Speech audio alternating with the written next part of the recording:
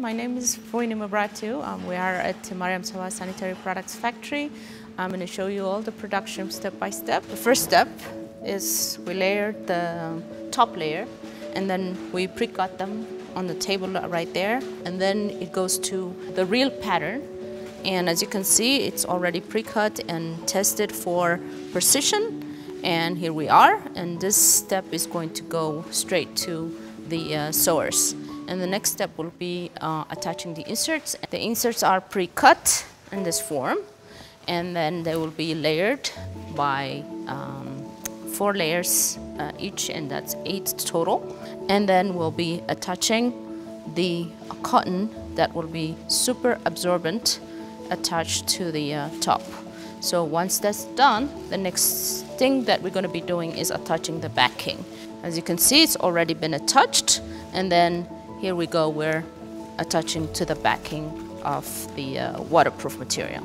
The first thing that this person would do is making sure all the sewing part of the attachment of the waterproof to the top is securely done.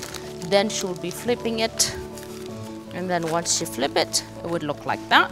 And the next step will be closing this little hole.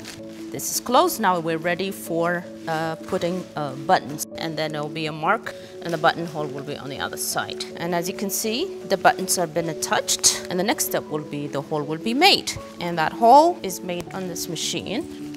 It's precisely the center as it should be.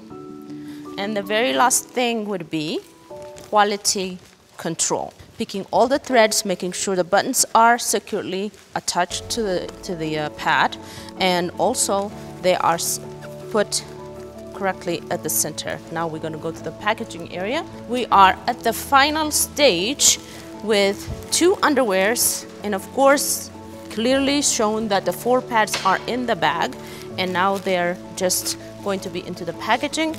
And then once it's packed and all ready, it'll be counted on the sack, labeled, and ready to go. Here we go.